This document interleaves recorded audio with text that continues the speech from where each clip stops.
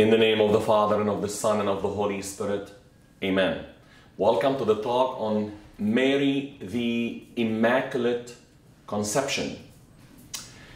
When we talk about the dogma of the Immaculate Conception that was proclaimed by Pope Pius IX in 1854, the dogma concerns the conception of Mary in the womb of her mother Anne, not the conception of Jesus in the womb of Mary.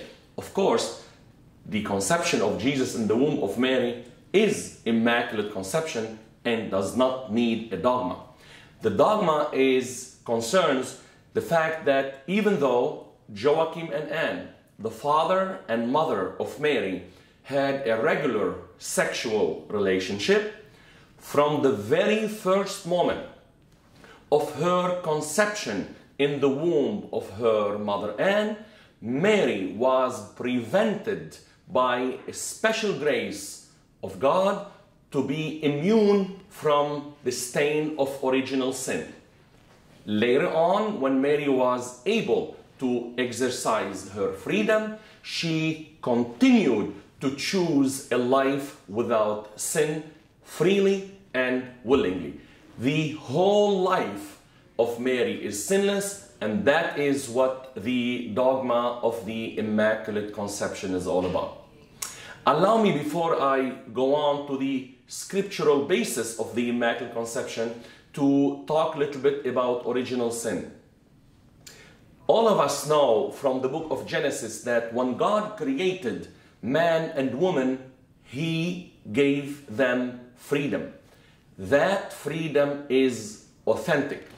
However, that freedom is also limited. God commended Adam and Eve not to eat from all the fruits of the garden except the fruit of the tree of knowledge of good and evil. Allowing them to eat from the fruits of all the garden, Pope John Paul II commands, means a wide range of freedom, true freedom, authentic freedom. Yet it is a limited freedom, because from the knowledge of good and evil, from the tree of knowledge of good and evil, they should not eat from that fruit. So therefore, the fact that Adam and Eve decided to go against the commandment of God created in them what we call today original sin. St. Paul said, by the sin of the first parents, sin entered our human history. Man and woman, Adam and Eve, our first parents, allowed sin to exist in our human nature for the first time ever. Mysteriously, the Catechism of the Catholic Church teaches, mysteriously, that original sin is transferred to all of us. That original sin is like you put a mud in a fountain and then the mud goes through the entire river. The whole human nature began to be stained by original sin because of the sin of Adam and Eve in a way we don't understand why, but the only thing we understand is the Catechism also teaches, it's like the whole human race is like one body or one family, and the stain of original sin reached every one of us.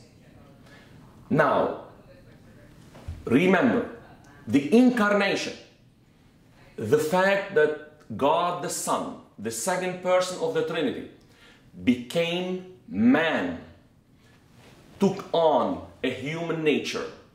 The reason God chose this way to save the human race is because by taking on that human nature, He wanted to recreate it, recreate human nature. There is an incredible parallel between the book of Genesis and the Gospel of John. The book of Genesis, Adam and Eve, man and woman, allowed sin to enter human nature in the Gospel of John. The new man, remember Pontius Pilatus called Jesus man. And the new woman, remember the wedding of Cana in Galilee, called Mary the woman. The new man and the new woman of the Gospel of John are supposed to recreate the human nature without stain of sin. Therefore, the new Adam, Jesus Christ, by taking on a human nature, of course, he took on a human nature that it doesn't have any stain of sin. Plus, the subject who is acting in this nature is divine in Jesus Christ. Jesus cannot sin even if he tries. God cannot commit an act against himself. It's impossible. Mary, on the other hand, was a creature. She was a creature endowed with true freedom. At the same time, God gave her the grace not to sin. On the one hand, we see God intervening and giving her the special grace not to sin. On the other hand, Mary did have authentic freedom and had to cooperate with the grace of God not to sin. It's a kind of a paradoxical thing. On the one hand, it looks like God is doing everything. On the other hand, Mary looks like she's doing everything. But both of them are cooperating. This is the story of all of us anyway. God's grace is always available. We need to answer it. Where does the idea of the Immaculate Conception come from? One time in the New Testament, in the whole Bible, one time there is a word used in the Gospel of Luke. When the angel came to Mary, he said to her, "Hail, full of grace." The word full of grace in Greek is ke charitomene. One time in Scripture that word is used. Never again on any other person except one time in the Virgin Mary. The word ke charitomene does not mean favorite one. That is a very bad translation. Those who are translating Scripture and using favorite one is not a good translation, because the word charis means grace, means divine life.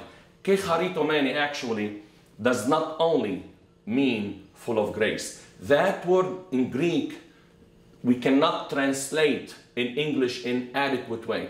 The word ke charitomene means, if I may translate it word for word, it means, hail, you who have always been full of grace, who is now full of grace and will always be full of grace. Ke charitomene excludes any time that Mary was not full of grace. It means that in every single moment of her existence, from the moment of her conception until her assumption into heaven, Mary has been full of grace. That is the meaning of the word ke charitomene.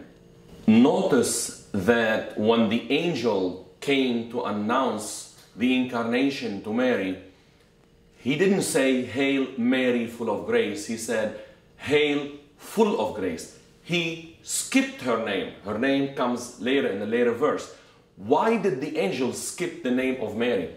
As you know, in the Old Testament, as well as in the New Testament, changing the name of a person who is invited to perform a special service or mission to God, that the change of name indicates a new identity, a new mission.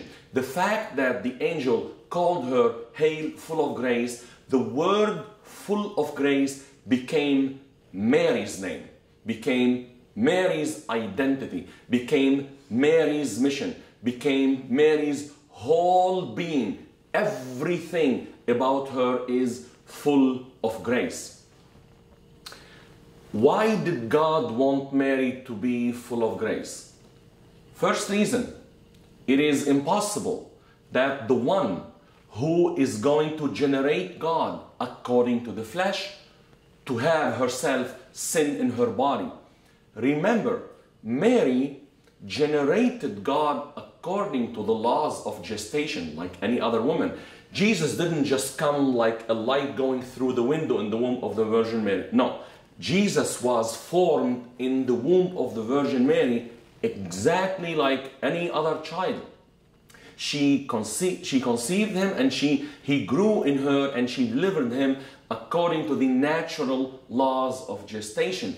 And therefore, it is impossible that her body could be a sinful body receiving the original sin. But even more importantly than that is the fact that Mary and Jesus are recapitulating in their human nature the old human nature. They are recreating human nature. Adam and Eve introduced sin. Mary and Jesus will abolish sin in their human nature. Mary, because of that absence of sin in her life, and because she decided to live her whole life without sin, of course, at the end of her life, in the next talk, we'll talk about her Assumption. But that absence of sin in her life, in her nature, is an icon of the church. What are we doing here as a church on the earth? Every single person, all of us in the church, we are praying, we are celebrating the sacraments, we are receiving communion, we are going to confession, etc. All that we do it for one purpose: to be united to God, Father, Son, and Holy Spirit at the end of our lives.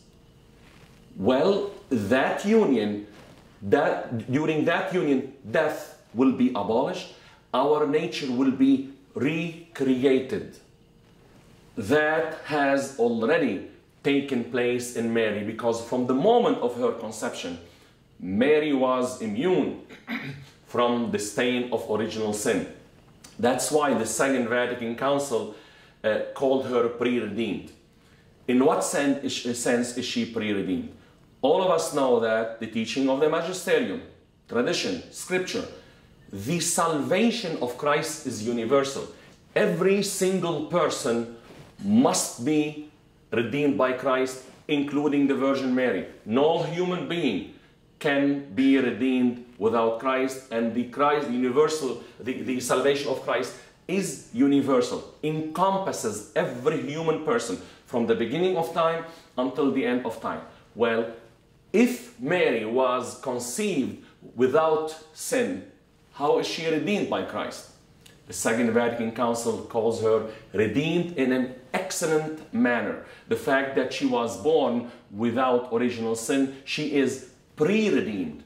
In Mary, the salvation of Christ was applied to her in an excellent manner, in a different manner than every single human being.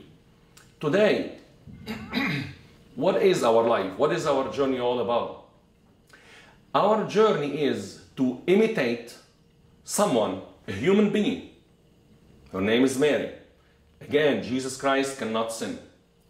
Our whole journey is to try as much as we can to be kecharitomene. When God created us, He intended us to be kecharitomene, full of grace. He intended us to have a being united to Him on the level of the maximum holiness that we can have.